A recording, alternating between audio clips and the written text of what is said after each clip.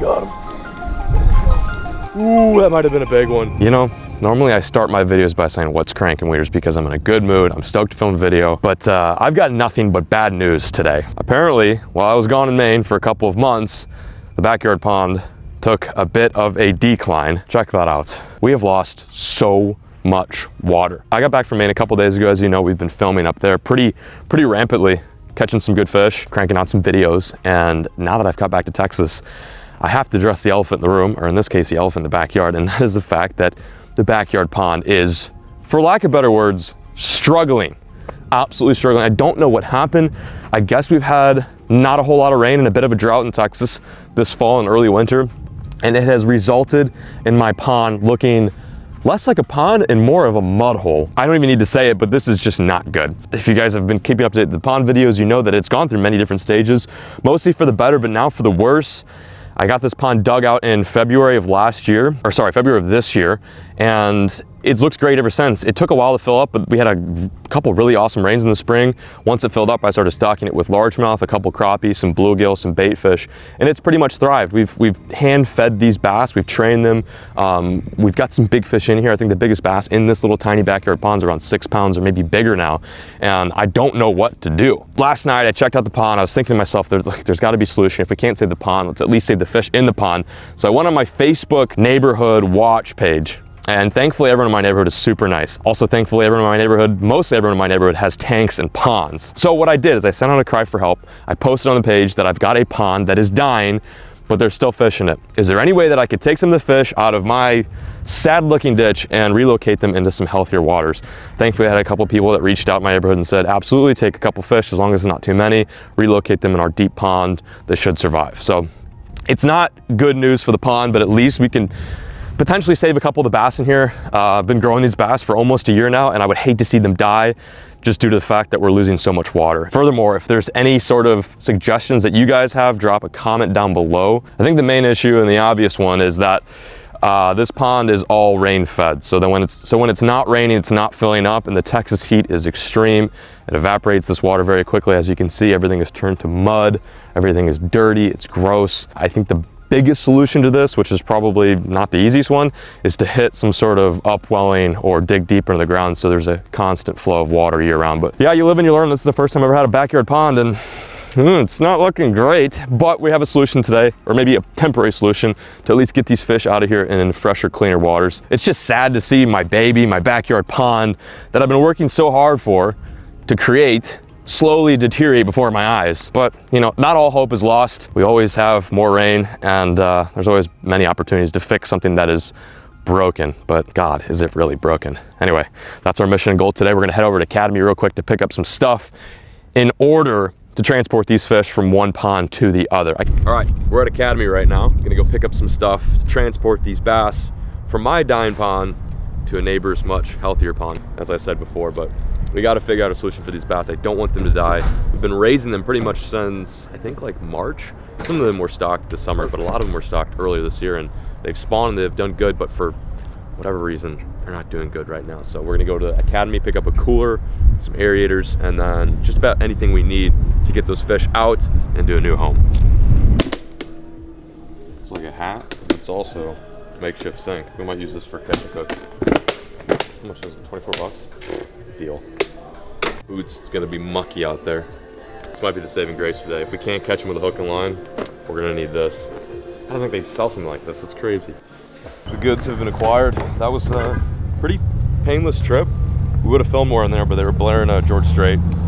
No hate to that. We got a giant Igloo cooler. This is a perfect size, very inexpensive cooler too, that we can load our fish up. I don't think we'll be able to transport all the fish today, but we're gonna at least try to get a couple in there. If we can get the big ones, the big healthy girls, and we should be straight. But yeah, I'm looking forward to this. It's a sad day because we're gonna part way with our fish, but it's gonna be good because these fish are gonna have a nice brand new home that's gonna have a whole lot more water than my pond. All right, we'll meet you guys back at the crib. Well, we're back at the bass barn. We gotta figure out, this is the hard part. You gotta figure out how to safely and efficiently catch these fish and then put them in the pond. It's way easier said than done. On paper, it makes sense and it should be straightforward, but it's not gonna be easy. We did buy like this huge seine net to seine some of the smaller bass, but I have a feeling that's gonna be difficult because even though the pond is shallow right now, it's gonna be super muddy, and those fish are wily. Bass are insane, they move so quick. So what I'm gonna do is I'm gonna rig up like a rod or two to see if we can actually catch some in the face. That way it's just much more seamless and less messy. I think I'm just gonna bring a little swim bait. There's a lot of little minnows in the pond, so maybe this will do good. I'll bring a big swim bait too. I've had them eat big swim baits as well. I feel like it's gonna be tough. I don't know if they're probably gonna be hungry. They've not been fed in a while, so I'm hoping they fall for our soft plastics. Might as well bring some dead shad too. That's what they're used to eating, dead shad and live shiners, live minnows. That's like their favorite snack. And then I don't even know what they eat when I'm gone. Probably insects, other little bluegill, probably other bass. Bass are cannibals, so probably eating the other little bass that spawned this year. RIP the spawn. It's kind of messed up. They're probably eating their own babies. The fish world is just so dark. It's very metal. You guys will have to let me know in the comments what the solution should be overall for this pond, because I have a feeling the only way that we're gonna get this thing to be sustainable and have water year round is if we hit like a well. Hopefully they fall for this. If this doesn't work, then we'll have to break out the seine net and see if we can corner them in one of the creeks and scoop them up with a bigger net. So we'll probably use this to transport from the pond to the truck where the igloo's at, and should be pretty straightforward. I don't know, this might be difficult. Luckily we've got Caleb filming to help today too, so this is definitely gonna be a two-man job. This is just depressing. You can see where the old creek used to be right here. All the water would come down through this area into the pond, and the other little creek channel is over there. Oh, my poor pond. Looks like a wasteland. This might be what we have to resort to today, using the seine net, do some commercial fishing out in the pond. Caleb and I just realized, or maybe you knew it the whole time and didn't say anything, but we don't have sticks for this, so I gotta go figure out how to tie up some poles to this. This is how long it'd be. Oh, it's got weights on the bottom, floats on the top, and you just seine the fish through. If they don't want to eat the lure today, we're gonna have to resort to this. First things first though, let's get the igloo full of fresh water. Just get prepared. We wanna make sure everything's set up before you get a fish out of the water, because once we get the fish out of the water, it's gonna be absolute mayhem. I just know how it's gonna be. Oh. It's probably this year's spawn. We've already identified one dead fish. This is the 6-pounder I was telling you guys about that we stocked earlier this year. He might have shrank a little bit, poor guy. Should we mount him? Can you imagine that, getting a mount of this little dude? This video gets 20 likes. If this video gets 5,000 likes, I'll freeze this guy and we'll bring him to a taxidermy and see if we can get him mounted. Always remembered, never forgotten. Poor little dude. Literally spawned this year. Had to have been, because I never put any fish that big in there. I do catch small fish, but not this small. I just froze him. I'm being dead serious. I will get that fish mounted. I just need to find a taxidermist. I need to find a dermatologist to mount that though, because I feel like no one's gonna take me seriously. First of all, I'm probably gonna have to pay full price for that bass, but whatever. Anyway, 5,000 likes, that's all it's gonna take for me to get that thing mounted. Dude, everything in Texas is mud. Mud and clay, oh my God. Hang on, I got this. Okay, one step at a time. Oh, there we go. Igloo's full of water. We just have to wait now for the okay for my neighbor to go over there and start dumping the bass in the new home. I don't know if we're gonna be able to catch them on rod and reel. I think we're gonna have to either do some bare hand noodling or rely on this. I wish it was a little bit longer. It's definitely tall enough. 20 feet long, 3 feet high, something like that. Should be good. We didn't get this thing for nothing. Probably gonna end up using it today. Here we go. I'm gonna try to catch one. Starting off subtle with a little swim bait. Little saucy swimmer. Little saucy swimmer. Come on, fish, if there's any left in there, please eat this. You'd think they'd just be suicidal for this right now. I haven't fed them in, do I dare say, probably over a month. But they've done fine on their own for the most part. It's just the pond that's letting them down. Not me, not as an owner. I'm a great owner. I just don't know how to build a pond, apparently. Strange. No bites. Well, I just broke off. Things are going good. Things are going really good. Caleb, I think we're gonna have to go in. I think we're gonna have to get a little messy. There's not too many places they could be either. Like, they're gonna be right in here. Here's the other thing too, is they might have all died. That's a very strong possibility too. I didn't even think about that. They're probably like, what the hell is this kid doing? He hasn't fed us in 2 months, now he's throwing us a piece of plastic. I'm sorry, I'm not a very good parent. I just need to own up to the fact that I'm a fish parent. I think it's official. We're gonna have to do this the hard way. Couldn't catch him on the little swim bait or the big swim bait. Granted, I only took like 10 casts, but 10 casts is enough for me to realize that they're not as hungry as I thought they'd be, and they're not as aggressive. We probably spooked them a bit too with the bucket. So we're gonna have to get down and dirty, hop in the water, and start seining these guys out. If even there is any bass in here. I'm starting to actually have my doubts. I've not seen anything. I haven't seen a bluegill, I haven't seen a minnow, nothing, not a peep.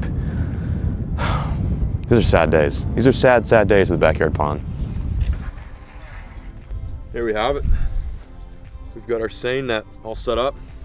Thankfully, I had some push poles in the barn that we're gonna use as tie downs for each end. What's nice about this too is once we're done using this to catch fish, we can set it up as a volleyball net and play badminton, volleyball. It'd be pretty sick, honestly. You know, just trying to think outside the box, but I'm hoping this works though, because if this doesn't work, I don't have a plan C. Plan C is basically like noodling or maybe dynamite. And then that kind of defeats the purpose, I guess, though. I don't know. I'll think of something. Hopefully this is the answer though. Looks pretty sick, very legit. I bet you anything's ponds in the 50s, which may not sound like much, but a wet 50 degrees doesn't feel nice. Caleb's from Florida, so he fits right in on dumb missions like this, dumb ideas that I have. Florida man. Shoot him! Or is that Louisiana? Louisiana. Same thing. Swamp people. Swamp people. Shoot him! Shoot him, Liz. In this case, it's net him, Liz. I'm going in. Let's get her stretched out before we hop in. All right, net in position. Oh my God, dude, it is way colder than I thought. This is freezing. All right, we're good, we got this. Oh, I'm freezing. Please don't get any deeper than this. Oh, it's getting deeper than it. It's getting deeper. Why did I take this side? Oh, okay, we got this. Oh wait, maybe you have the deep side. You definitely have the deep side. Okay. I'm swimming. Is it that deep? Or are you just in the mud? Oh no, GoPro's going in. Stretch out a little more on your end. Did we get anything? Keep going, keep going. Nothing? Not even a little. What? Oh no, we did have, we have something. Little bass. There was a little bass in there. We're gonna have to go again. I hate to say it. How do we get the fish out of here? Let's try one more time, and then if that doesn't work, we might have to get cast net. Let's try pushing that way, maybe. Okay. There might be some like in the reeds over there. Oh God. It's like it got deeper. It literally got deeper. Oh, I see bubbles. Something might have just kicked right there. Keep it coming all the way. Nothing. Well, that was miserable. Let's push up against this real quick. Okay. Just go on this side and push up on this side. Just go really slow. There's a lot of bass in here. Oh, there's tons of crappie in here too, and bluegill. Like I think if it was dead, we'd be. What was that? Did you get hit? It didn't move. Something moved. Fish or turtle? I have no clue. It felt saw. I think it was a turtle. I mean, there's crappie in here. There's big bluegill. I don't see how everything could die. Yeah, just to keep going about this pace, or keep the bottom part of the pole all the way to the bottom until we get right here. Yeah, frog. Oh, here we go. What do you got? Fish? Yeah. What is it? A little bass. Oh, a little bass? Baby bass? Oh, nice. Is he alive? Yeah. Oh, nice. Okay, well, we got one. Not exactly what we're after, but it'll work, I suppose. Let's go get a cast net, I guess. Oh, there's another bass. I'm gonna carry these guys. All right, we got two little bass. It's better than nothing. I was hoping for more, but that'll do. Well, that did not work. Tried catching them with the rod and reel. That failed. We then did next what I thought was a foolproof plan, and I was running that 20-foot net, which you guys saw us do back there, and that also did not work either. But we're on to plan Z. Shout out to Caleb for grabbing this net at Academy. He went back to Academy to grab this cast net. Unfortunately, it's only a 4-foot cast net, so we're gonna have to really work for this, and if that doesn't work, I don't know. I might have to bring out like a vacuum cleaner and suck up all this water or something, because it's not looking good. It's so easy. It's so funny. Before all this, it was very easy to get a fish to eat a shad off of a piece of braid, like no problem. But now that the water's taking a toll on the pond, is starting to really suffer. It's been difficult. I don't know where the fish are. They may not even be there anymore. I'm not really sure, but we're gonna try our best. At the very least, we have two little bass, and thankfully Caleb knows how to throw a cast net, so fingers crossed, wish us luck. So you've thrown a cast net before. Oh yeah. But it was a little bit bigger than that, I'm guessing. Oh yeah. We may have to take a couple of shots at this because it is only about a 4-foot net, which means it goes 4 feet across. My pond is far bigger than that, so let's give it a shot. Let's give it a whirl, see if it works. Fingers crossed. Oh God, it's so small. Do we have weight? That's another thing. It's so light, dude. Yeah. Anything? No. All right, well, this is it. We're through plan A, B, C, D, all the way to Z. We let the pond rest for a bit. Maybe these fish will settle down. I'm gonna try to take a couple casts, and if that doesn't work, Caleb and I went and picked up an 8-foot cast net. I don't know how to throw it, but thankfully Caleb's from Florida. He knows how to take a cast. We're running out of daylight. We still have not caught a big fish to relocate out of this pond. Every single day this thing just wastes away. So we're trying to help these fish, but they won't let us. See if we can make it happen. I'm gonna take a couple casts. Maybe now that they're calm, we can hook one. If not, we got the cast net. I'm seeing stuff move around though, which is good, a little bluegill. So they're back on their spot. There's just a couple right in the shallow. Maybe they want some on the bottom. Oh, I have one. I actually have one. He's gone. Oh, I lost him. Oh, I just had a fish. Are you joking me? First cast. This has been such a struggle. It's like one of the hardest videos I've ever filmed. I have a better shot at catching a 10-pounder on Lake Fork right now than a 1-pounder in my stocked pond, where these fish are hand-fed and trained to eat out of my palm. Ugh, what a grinder. What an absolute grinder. That's the first cast. That was ridiculous. That might be one. Yep. Got him. There we go. Here we go. Come on, buddy. Coming with us. Oh, nice one. Nice one. All right, we've got one saved. Let's put him in the live well. Yes, let's go. Oh my gosh, I can't believe we did it. One down. If we can at least get one today and then maybe a couple more another day, that's mission success in my book. Absolutely swallowed it. He's not hooked too bad, not in the gills. Should be straight. Let's get that aerator going. Here's the aerator reason. I got a big stone so it doesn't bump around on the car right there. Just gonna turn this on and put him straight. Put it there. We finally got one. Just had to let him rest for a bit. I think the cast net might have been too much, and then when we got in the water too, I think they're a little too fired up. But if we can rescue one fish today, maybe another one the next day, that's fine. Working in slow increments here. Oh, it feels so good.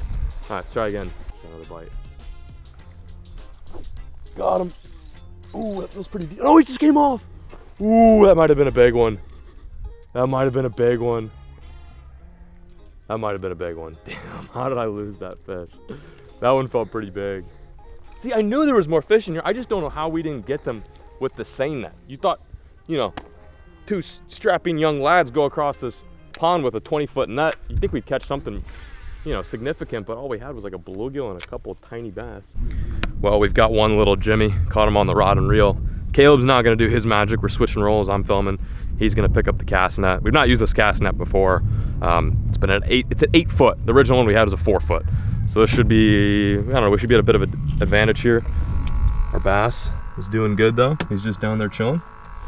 Nice little 1-pounder. There's like a 6-pounder in there somewhere. I don't know where he's at, but that last one I hooked was, felt good, felt decent. I want to get the big ones out. The little ones I'm obviously worried about. All bass lives are equal, but big one I definitely want to get him out of there because I specifically remember that fish. That fish actually was caught by my buddy, I think Kyle? My buddy Kyle caught that fish. We brought him back. Well, cast net, 8-foot cast net in the pond. Not deemed successful. I'm really surprised, man. These fish are cunning. They're a lot more wily than I anticipated, but that's okay. We got one. If we can get one per day, one every other day, that's fine. There's not that many bass in there. If we can, you know, just get on the edge and try to catch a couple and find a new spot, then we should be good. In other news, the whole neighbor thing fell through. So I'm not gonna be able to bring this fish to a neighbor, but I did find a viewer who was so kind to be like, hey, listen, you can put any fish that you have in my pond. He actually asked how much it would cost. I'm like, dude, totally for free. I don't really, you know, I want these fish to have a better life and a much better water system. And he showed me his lake on Google Maps. And it looks like it's a much healthier body of water than mine. So we're gonna head over there with our one little bass. And you know, this is a start. Hopefully, you know, we can make this kind of like a little mini series while we're not fishing or doing other bigger projects. But yeah, I think this guy, even though he's grumpy right now, will be a lot happier once he gets into his new home. So anyway, let's head on the road. Bring him to his new bass palace. His Ballas. How's it going? What's up? Chase? sir. Nice to meet you. Nice to meet you. Thanks for doing this on such short notice. So is this all your land? Well, this is his. Oh, and then nice. that pond right there. That's really cool. Yeah, I noticed it on Google Maps. Looks sweet. Yeah. So do you guys have a well then too, or does it lose a bit of water? No, it's a little bit low right now. Yeah. It was like we're in Texas right here. Doing a little bit of off-road on the 250. Going to the pond. Wyatt and Chase, shout out to you boys. They're actually, I don't know if they're of age, but they're boozing up. They're getting a little twisted on some Mickeys. I love it. That's my kind of vibe. Nice little Texas afternoon. Stocking some bass and drinking some Mickeys. It's not the biggest pond you've ever seen, but it's bigger than mine. It's got more water than mine for sure. Up in Gainesville? Yeah, up in Gainesville. This one's got spawns. All right, boys got a new home. You got a new pet, boys. You ready? Hopefully he's like got good genetics and he's just small right now. There you go, buddy. Oh, come on. What are you doing? He's like, oh, finally, an actual lake. Thanks, guys. You're legends. I appreciate it. You just saved the bass's life. Hopefully we can save one at a time, and like I said, we got to figure out our pond situation. We're trying to get a pond to look like this, but this is the first time I've ever done anything like this, building a pond, making something that bass can live in. So we're gonna hit some hiccups and some bumps down the road, but for the meantime, we'll try to fix and mend what we started, and that is getting these fish out of my ditch into something a little bit bigger than this. But that's cool. Hopefully grows up to be a 10-pounder. Wow, Wieners, mission accomplished. Huge shout out to those boys, Will, Chase, and Matt. Matt, not a boy, he's a grown man, but shout out to you guys. Thank you so much. I appreciate it. Because of you, saved a bass's life. Saving bass one day at a time, one cast at a time. You know, I learned some valuable lessons, and we're not done with this pond thing. We're gonna keep this into probably a little mini series. Each day we're gonna try to progress to make it an actual viable mission, so we can have a beautiful backyard pond like we did earlier this year. Earlier this year it was amazing. Paths were flourishing, the water was high, it was clean, the bass were feeding into my hands. Now it's just kind of like Chernobyl, and it's sad. But anyway, I'm peacing out, signing out. Thank you guys so much for watching. If you have any more suggestions or ideas for the pond, be sure to drop a comment down below and we will abso-freaking-lutely make it happen. Thanks for the view, and we'll catch you on the next one. As always, folks, keep fishing, never stop.